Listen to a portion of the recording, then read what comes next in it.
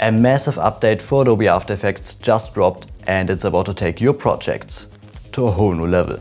As you might know, Adobe recently released an update allowing you to import 3D models in After Effects. I also made a video about it and concluded that it's a great addition, but it was still missing a few key features. And the biggest missing feature just got added: the ability to import animated 3D models. That's huge. Previously, if you wanted to add something like a dragon into your video, it would have looked pretty lifeless and static. But with this latest feature, you can make it look something like this.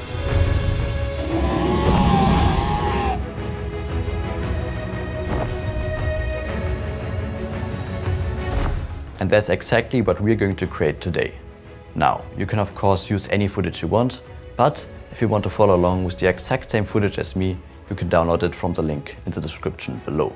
Once you've done that, we can open up After Effects and get started. Alright, so here we are in the beta version of Adobe After Effects. Here in your Creative Cloud app, just select Beta Applications and download After Effects Beta. And the first thing we're going to do is add a 3D camera tracker effect and check Advanced Detailed Analysis, so that if we import our 3D model later, it will stick to one place. And while After Effects is tracking the footage, we can already search for our 3D model. I got mine from Sketchfab. Here, the Demon Dragon. It's free to download and already animated, and I think it looks great. So just select Download Model and then here download the GATF version. And when we come back, we can see that After Effects already tracked our footage. This right here looks pretty good. So we can just select a tracking dot right here. I take this one, right click on it, and then just select Create Solid and Camera. And now we can see that it's tracked perfectly. Next we can import our dragon. So just unzip the zip file and then drag the scene file right here in After Effects and then just import it in the timeline. We can call it dragon right here and click OK. And now we can see our 3D model here at the top. So just move it down, maybe rotate it a little bit. The anchor point is at the wrong place for this model, so just press Y and then move it up like this. Maybe a little bit more forward. And yes, now we can just move it around, maybe a little bit closer to the camera. But if we press play now, we can see that it still doesn't move, so like in the previous version of After Effects. But if we now go to the dragon layer, unfold it, then we see a new option right here, the animation options. Just unfold it and under name select flying, or however it's called for your model. And if we now press play, we can see that our dragon is animated. Perfect, that's already working. As the next step, we can animate our dragon to fly into the distance. So first of all, maybe make him a little bit bigger so he seems a little more scary. And then just press P for the position. Create a keyframe in the beginning and move the dragon right here out of frame, and then go one frame further and drag him all the way into the distance and move this keyframe to the end. So if we press play now, we can see that it's already working, but we still need to fine tune it further to make it really look good. So go to the one view option right here and change it to 2 views, and the second window will pop up right next to it. And this window here is the top view. You can change it to whatever side you want, but I'm gonna leave it here as the top view. And with this view, we can just fine tune it a lot better. So maybe just select the first keyframe, right click on it, then keyframe interpolation, and change the spatial interpolation to continuous Bezier, or however you pronounce this, and click OK. And now you get this handle here at the bottom so that you can further fine tune your graph. Next, we can create a keyframe for the orientation. Move to the end and then maybe rotate it a little bit more. Maybe make it straight or something. Then move to the beginning and change it here. Before we're moving on with the next step, make sure that you're happy with your dragonfly path, because once we're done with the next step, it's really hard to do changes. Okay, let's say I'm happy with this animation right here. So let's just go to the point where it flaps his wings. That's right here for me. Because if dragon would really exist, they would always fly fast when they flap their wings and then gradually become slower until they flap their wings again, and then they would become faster again. And that's exactly what we're going to add as well. So just go to the point where it flaps his wings and create a keyframe, and then move on to the next time where it flaps his wings. and create another keyframe, and here another one. Next we can open up the graph editor and select one of these keyframes right here and just move them down. And then we can do the same for the other ones. Another dragon always gets slower the closer he is to the next keyframe.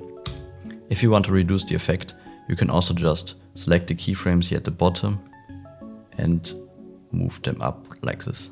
And like you can see, if I were now to change the end position of the dragon right here, it would only affect the area between this keyframe and this keyframe right here. And all of this in between would just not update. And that's why it was so important to get the file path correct before. As the next step, we're going to light our dragon so that he just fits a lot better into the scene.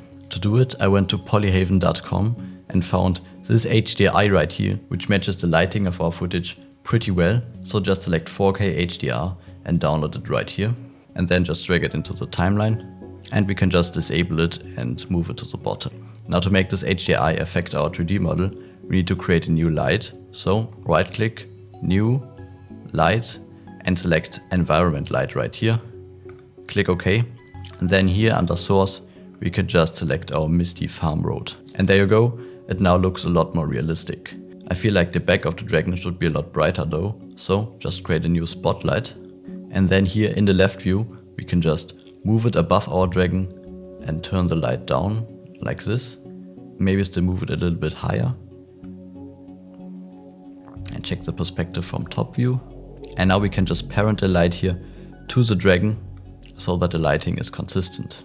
The brightness is still way too low, so let's just increase it to 2000 or maybe 1000, and that looks a lot better. Now the only thing left to do is compositing, but we currently can't apply any effects to the dragon, so just duplicate it, turn it off and move it to the bottom. This duplicate is only for the light, and then select the dragon and press Ctrl+Shift+C to pre-compose it, call it dragon, and press OK. And now we can apply any effect we want to the dragon, but it looks a lot worse than before, and that's because our cameras and lights all don't affect him anymore. We can easily change it though by just pressing this little button right here, and then everything is like before, but we can now apply any effect we want. So I'm just gonna start with the curves effect. And now we can just go in every channel and adjust it to match the dragon to the footage. But if you're struggling with that, you can also solo each channel. So here at the bottom, we can for example select the red channel and then just select the red curve and adjust it to match the dragon to the footage. And then switch to the next channel and adjust this one as well. And once you're finished, you can just select RGB and see if it's better and still do some little adjustments to make it perfect. As the next step, I'm gonna add a plugin called Creates Light Wrap. And what this plugin does is just taking the background color and wrapping the light around our model, which makes it look so much more realistic.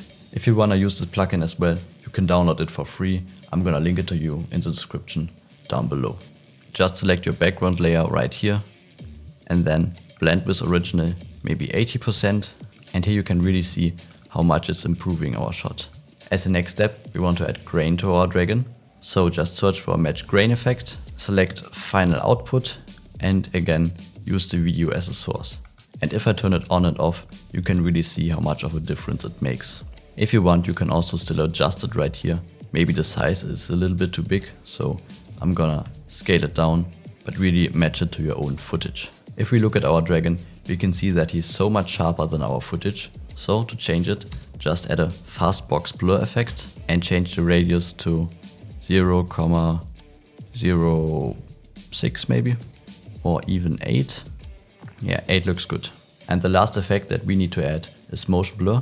Unfortunately, we can't just tick the motion blur box here at the bottom. Maybe they will still add this in the future, but for now we need to do a workaround. So just add a pixel motion blur effect, set its armpits to 16 and move it in front of every other effect. This effect only looks at the dragon as a 2D layer and not as a 3D layer, so it can have some mistakes, but I think for this shot it will totally work.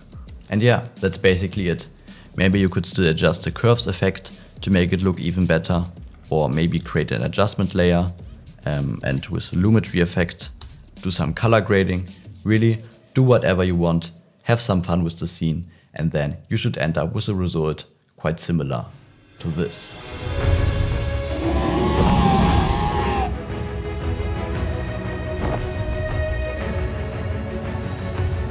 Now this feature is great, but it's still missing a lot to replace actual 3D software. So, if you want to see how it compares to Blender, then watch this video here. I recreated the same shots in both programs so that you can choose the right software for you.